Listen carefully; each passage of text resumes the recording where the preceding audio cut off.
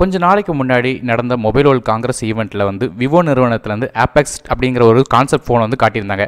இந்த ஸ்மார்ட் ஃபோனை வந்து இப்போ விவோ நிறுவனம் 2 புது ஸ்மார்ட் ஃபோனாக ரிலீஸ் பண்ணியிருக்காங்க. அதை பற்றி தான் இந்த வீடியோவில் நம்ம பார்க்க போகிறோம்.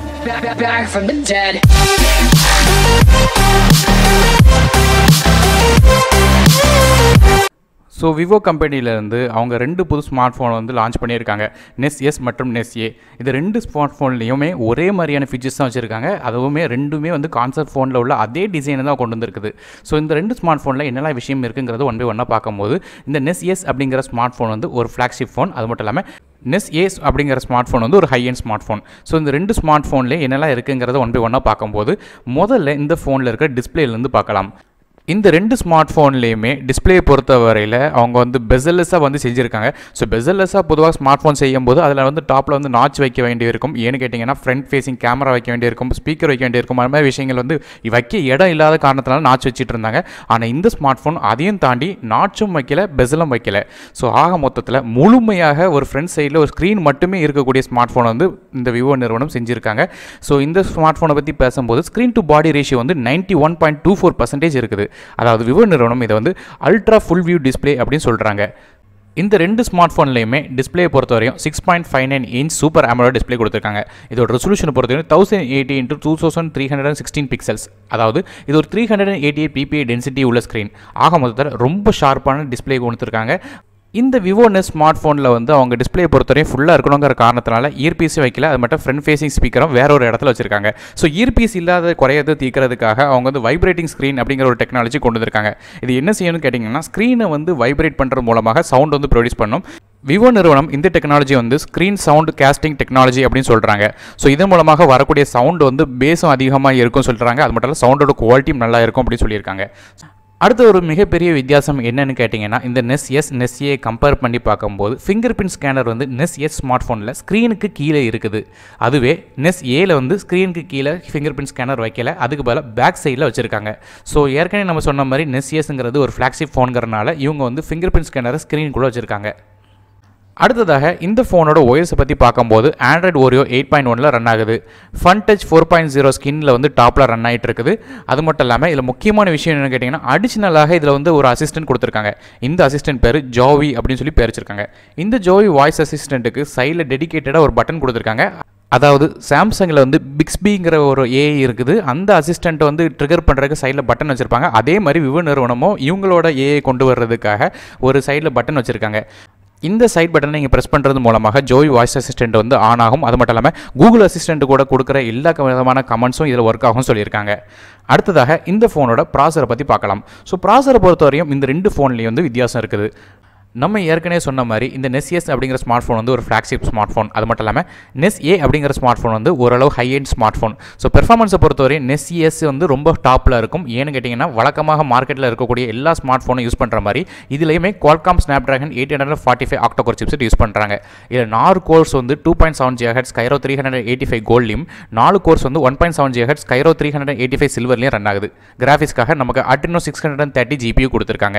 இதில் வந்து முக்கியமான விஷயம் என்னென்னு கேட்டிங்கன்னா, மைக்ரோ SD கார்டு சப்போர்ட் இந்த ஃபோனில் கிடையாது. ஆனால் ரேம் அண்ட் இன்டர்னல் ஸ்டோரேஜ் பொறுத்தவரை 2 டிஃப்ரெண்ட்டான வெர்ஷனில் வருது. ஒன்று வந்து 8GB RAM with 128GB internal ஸ்டோரேஜோடும், இன்னொன்று வந்து 8GB RAM with 256GB internal ஸ்டோரேஜும் வருது. அதுவே நெஸ் ஏ அப்படிங்கிற ஸ்மார்ட் ஃபோனை பொறுத்தவரையும் Qualcomm Snapdragon 710 octa core chipset use பண்ணுறாங்க. இதில் 2 கோர்ஸ் வந்து 2.2 GHz கார்டெக்ஸ் A75 கோர்ஸ்லையும் 6 கோர்ஸ் வந்து 1.7 GHz கார்டெக்ஸ் A55 கோர்ஸ்லையும் ரன் ஆகுது. கிராஃபிக்ஸ்க்காக நமக்கு Adreno 616 GPU கொடுத்துருக்காங்க. இதுலேயுமே மைக்ரோ SD கார்டு சப்போர்ட் கிடையாது. இதில் ஒரே ஒரு வெர்ஷன் தான் ரேம் அண்ட் இன்டர்னல் ஸ்டோரேஜாக வருது. அதாவது 6GB RAM with 128GB internal storage. இந்த சிப்செட்டை பற்றி பேசும்போது ஹை எண்டுக்கும் மிட் ரேஞ்சுக்கும் இடையிலான ஒரு சிப்செட். ஸோ கண்டிப்பாக பெர்ஃபார்மன்ஸை பொறுத்தவரையும் ஆண்ட்ராய்டு பெஞ்ச் மார்க்கில் இந்த சிப்செட்லாம் 1,70,000 வரை ஸ்கோர் எடுத்திருக்கு. ஸோ கண்டிப்பாக ரொம்ப நல்ல சிப்செட் தான் சொல்லணும். அடுத்ததாக இந்த 2 ஸ்மார்ட் ஃபோனில் உள்ள கேமரா பற்றி பார்க்கும்போது ரியர் ஃபேசிங் கேமரா பொறுத்தவரை நமக்கு டூயல் கேமரா கொடுத்துருக்காங்க. 2 smart ஃபோன்லையுமே 12 megapixel camera with f1.8 aperture கொடுத்துருக்காங்க. இல்லை 2லேயுமே 1.4 மைக்ரான் பிக்சல் லென்ஸ் வருது. இல்லை dual pixel face detection auto focus support இருக்குது. அது மட்டும் இல்லாமல் 2வது கேமரா வந்து 5 megapixel camera with f2.2 aperture இருக்குது. இதில் 4 axis optical image stabilisation support இருக்குது. அது மட்டும் இல்லை ஃபேஸ் டிடெக்ஷன் ஆட்டோ ஃபோக்கஸ் மாதிரியான சப்போர்ட்டும் இருக்குது. இது மட்டும் இல்லாமல் டூயல் டோன் LED ஃப்ளாஷ் சப்போர்ட்டும் இருக்குது. ஸோ ஆக மொத்தத்தில் கேமராவில் வீடியோஸ் வந்து எந்த விதமான ஷேக்கும் இல்லாமல் ரன் ஆகும். அது மட்டும் இல்லாமல் இதில் வந்து 4K recording up to 30 frame per second வரையும் நீங்கள் வந்து ரெக்கார்ட் பண்ணிக்கலாம். இந்த ரியர் ஃபேசிங் கேமரா பொறுத்தவரையும் எக்கச்சக்கமான புது ஃபீச்சர்ஸ் கொடுத்துருக்கா சொல்லியிருக்காங்க. அது மட்டும் இல்லாமல் ஆர்டிஃபிஷியல் இன்டெலிஜென்ஸ் ஃபீச்சர்ஸும் அடிஷனலாக கொடுத்துருக்காங்க. அது மட்டும் இல்லாமல் இந்த ஏஐயில் ஃபோட்டோ கம்பேரிசன், அது மட்டும் இல்லாமல் 140 சீன் ரெகக்னேஷன், 18 டேக்ஸ் முதற்கொண்டு நிறைய ஃபீச்சர்ஸ் வந்து அடிஷனலாக கொடுத்துருக்காங்க. இவ்வளோ ரியர் ஃபேசிங் கேமராவில் ஃபீச்சர்ஸ் கொடுத்துருந்தாலும் இவங்க 12 மெகா பிக்சல் அப்படிங்கிற ஒரு ஃபோக்கஸ் பாயிண்ட்டுக்கு கீழே போயிட்டாங்க. இன்னும் கொஞ்சம் கேமராவோட பிக்சல் வேல்யூவை கூட்டியிருந்தாங்கன்னா இன்னும் கொஞ்சம் நல்லா இருந்திருக்கும்.